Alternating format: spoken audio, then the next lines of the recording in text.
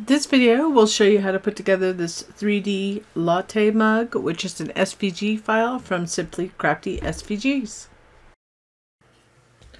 Okay, for this file, this is the latte mug, which is good for any occasion. So we have this for, this is the actual mug, and then the handle part will be this. So we'll do the handle first, and then this after, because we're going to do the hardest part first. This is what it looks like. This is my Halloween version, which I'm working on. I'm going to add a couple things to it. So you can see you can make it for any occasion, which is fun. So let's go ahead and start with the, so we're going to take those pieces, the panels, and the big piece and that little hexagon. We're going to put that aside. I know it's a little bit hard to see, but I'm going to do my best to make sure that you can see it. So there's these panels that have no tabs. These have tabs, and this has two tabs. So we want to go ahead and kind of curl it, pre-curl it. So it's going to be most curled at the top. So you can tell this is the top, because as it goes down, you can see it gets slightly smaller, and the smallest part has these little teeny weeny tabs down there. So that'll tell you that it's the bottom. So we're going to curl it first, and we can fold it here. So those are going to fold backwards like that to glue onto the tab. These are going to glue like this. So we can fold those.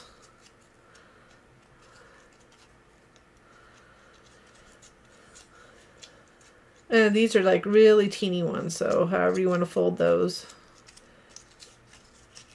The better you fold those, the easier it's going to be to glue them on. I just nicked I stabbed myself with something there. So hopefully you can see it well. So that's what, from the side, it's going to go like this. So just make sure that you have the top part. So that's the bottom, that's the top. So now we have these two pieces. They both have tabs on the top and bottom. So similarly, we're going to do a little mountain fold, and then we're going to fold it back to get it trained. That's a valley fold. That's mountain fold. This is valley fold. This is to get it ready to be glued onto the tab when we get there. So if it does something funky like that, don't worry too much. Just try to make sure that you're folding correctly. It's a really small fold, so you might want to go against the table, fold it backwards, and then get something to get a little crisper fold. So you can see it's kind of coming apart here, but that's only because of the way that I, how I score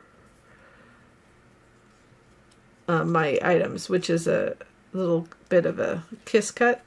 So it's kind of cut, so that's why it's doing that. If you were to use a Cricut or something, you still want to make sure, because you don't really get crisp folds, in my opinion, with their default score tools. That's why I tend not to use the Cricut as much these days, because it just doesn't score the way I want it to. So how we want to start with is, we can take this one, which is the right one. Remember, this is the top. So this is the top, because you have the little tab at the bottom. So there's a reason why I do repetitive, just so you know. So we're going to glue this side. Go like this. Glue it down. So we're going to add glue to, I'm just going to do the first two tabs. Now I am using American Crafts texture cardstock. And in this video, Barely Art Precision Craft Glue. I do use art glitter glue too. I like them both. So we want to get this edge right here. We want it lined up like that, if you can see that. So the first tab, you should get those score lines close to each other. So you want to get the first tab first. And then I'm pushing in, so this edge right here is lined up into the tab fold, inside tab fold.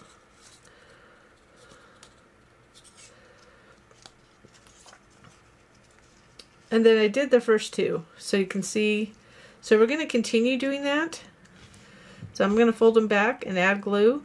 You can do all of them if you feel confident, or part of them. So I'm going to do just part way, just assuming. I always teach to the people that have not done it the most. So I put glue up to about here. I know it's not easily seen, but the easiest way to do it is this. Just make sure you have the correct piece, and as I go around, I'm just going to go around, and let's go towards here, see if you can see it better at this. As I fold it under, and applying pressure from top to bottom to the last tab. So in this way I can see that it's fitting in properly.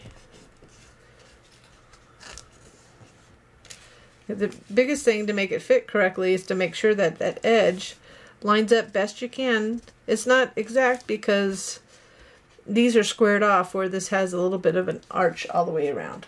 Okay, like that. And then I'm going to finish them off. Let me go ahead and add glue to the rest of them. So you could do those all at once if you felt confident with this process. So we want to use the table to our benefit here. So I'm just going to push the tabs, and then as I go, kind of pushing from the right in.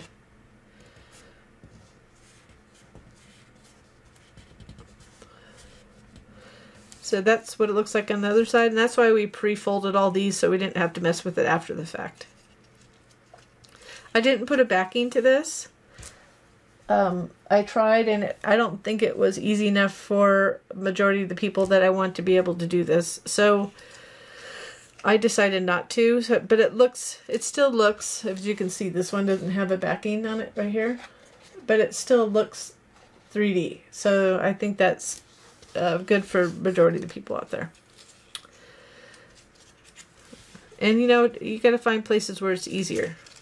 So we'll do the other side the same way. So let's go ahead and anchor it. Same process as the other side. The anchoring just helps you to get it in the right place first before you, because if you try to do them all at once, it just sometimes gives you a fit. So I'm kind of pushing this up to make sure this gets into this inside fold. So that one just came apart. So you get those two adhered well, get tongue-tied and lined up where it needs to be at the top. So these little score lines here, right here and here, should line up.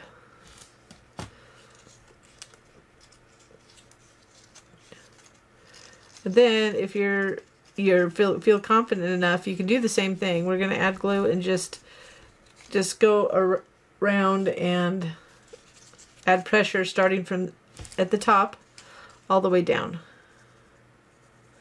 So I'm going to add glue to all of them. The biggest thing is making sure your glue doesn't dry up on you before you get to the last tab. So it just depends how fast you are. I'm a very slow crafter. Always have been. I've gotten faster, but I'm still pretty slow. And that's okay. You need to go at the pace that works for you. So I'm going to fold them down. I'm going to fold them in a lot. I'm going to put that in there real quick. Pop that in. And fold those up a little bit to get it in place. And then you can't really see, but we're going to do the same thing. So by feel, I know you can't see it, but I'm going to start at the top.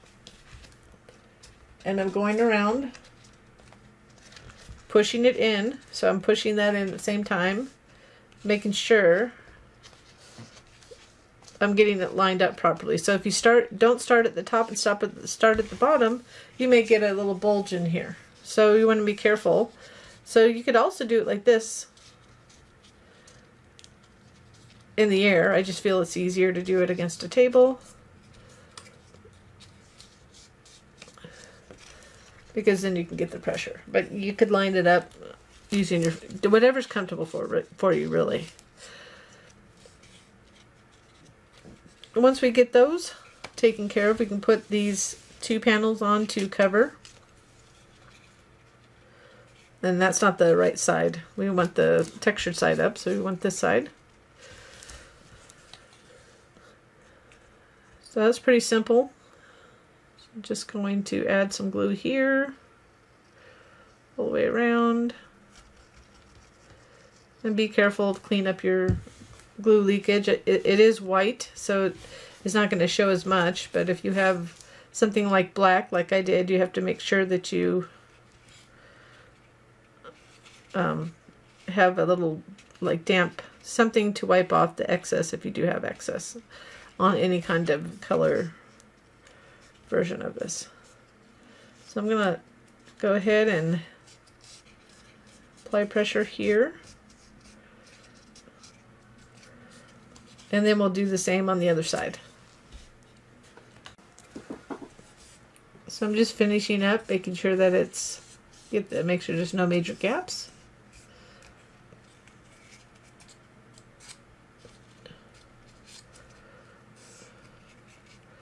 And you could even emboss these little side ones. I thought about that after the fact, but embossing them to give them a little bit of a fun look. Or you could put the flat one on and put a different color on there if you like. That's up to you. You can always do that within your software. So now we have these panels. So there's going to be one panel that we'll attach this to. So we can do that right now and put it aside till we're ready to add it. So we're just going to line that up carefully, and I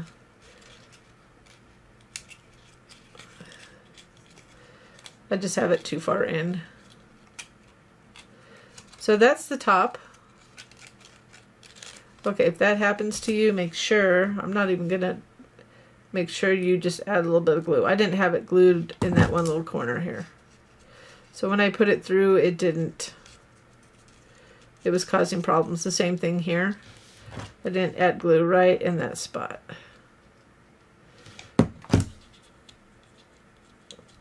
So that it doesn't come apart when you put it through. So I would suggest that you just put this big one in first to anchor it. So just put it through. So remember, oops, we want the pattern facing this way. Okay. So I'm going to just slide that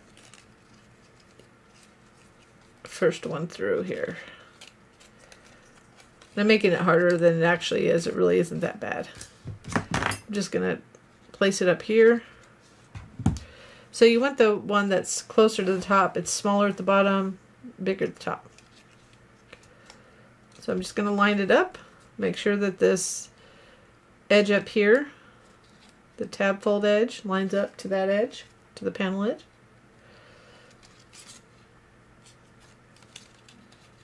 Then I'm going to gently rotate these in. They're kind of an odd shape. Go ahead and do one side at a time. Gently pop that in. So they should fold over and they're right where the fold is. So we want the edge to kind of meet in.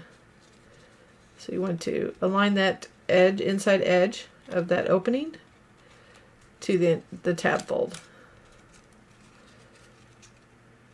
So if it gets pushed through just a little bit too much, you just adjust it.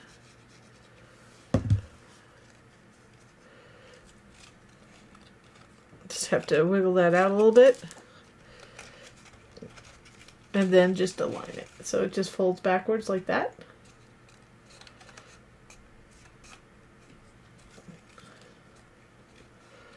And then we'll do the same on the bottom.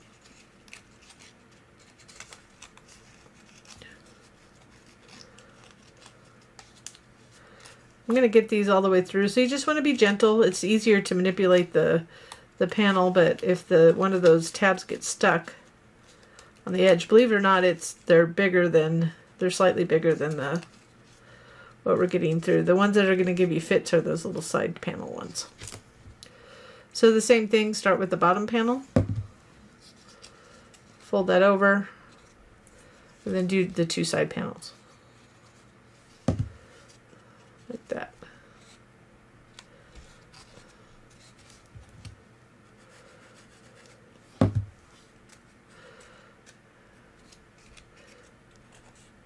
So you shouldn't be able to see any of the panels from the front. There'll be that little hole, but that's okay because that will be white.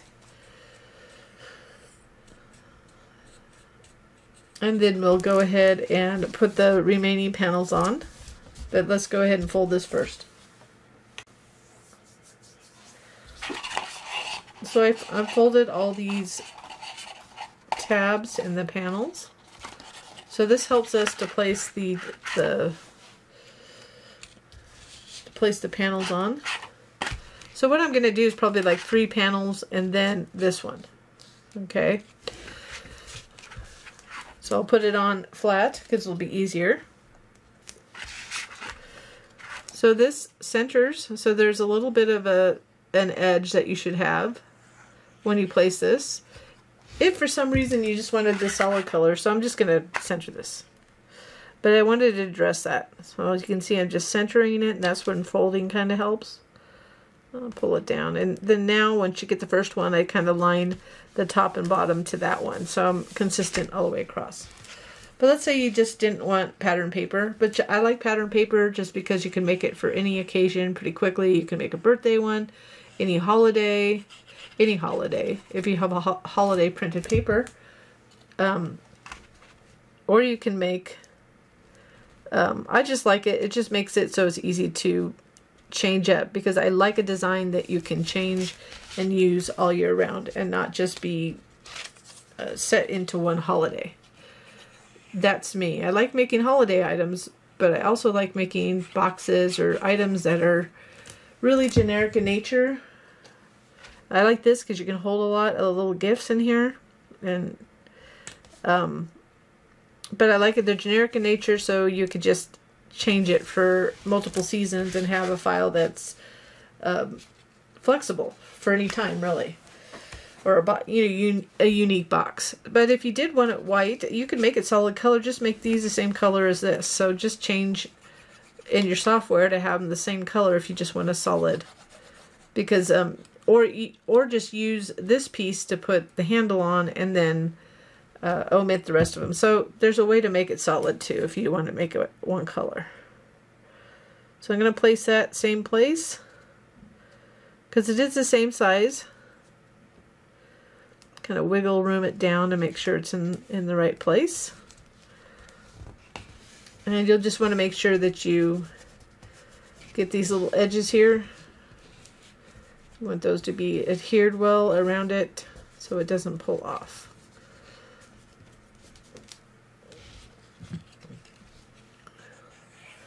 And then I did a traditional white for this. I try to stay away from white or black usually, but sometimes I just like the look.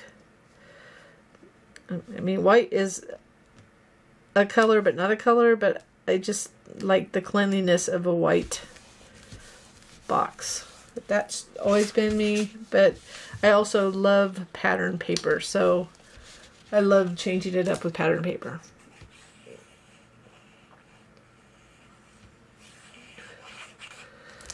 If you do like this design, if you could just give me a little like or thumbs up on the video below, and or subscribe to our channel if you have not already done so.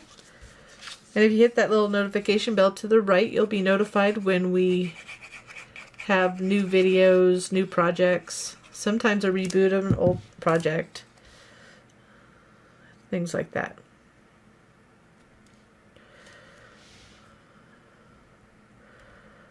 So we'll just line it up. And then once we get these all on, we can go ahead and put it together. It's a pretty simple project. To me, it's kind of a beginner 3D project.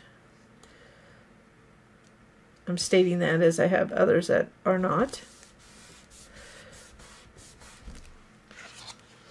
So now we're going to go ahead and line this up. So because we have a handle already on it, I mean, I normally would just put it flat, but because there's a handle already on it, and you could have put it on later, but we have to do it a little bit different. But if you want to, you can always omit that one panel and put it on later before you close it up on the bottom, and you can reach in and apply pressure.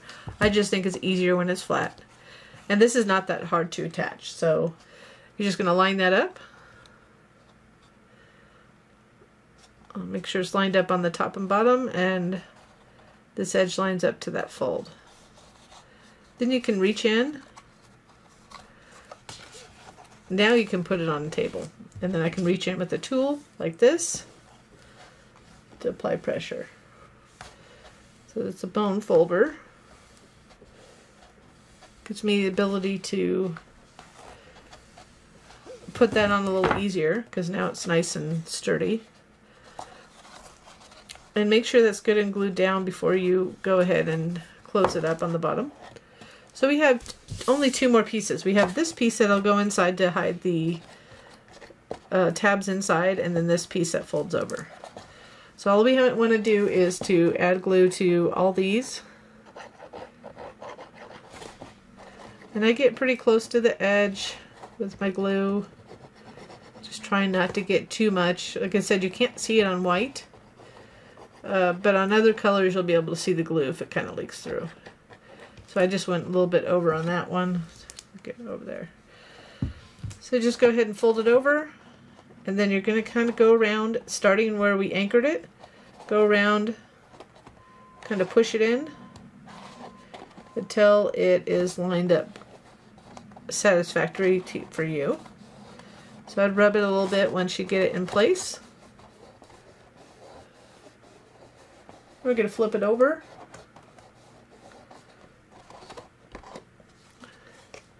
I'm going to use my wooden chopstick to apply pressure against those tabs inside.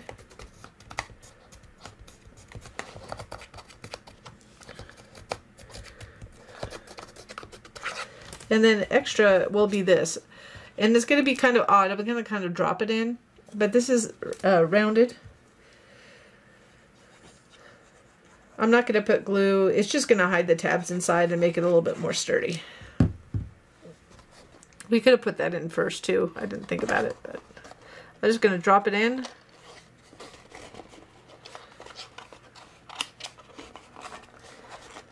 I'm trying to place it. Just kind of wiggling it in place.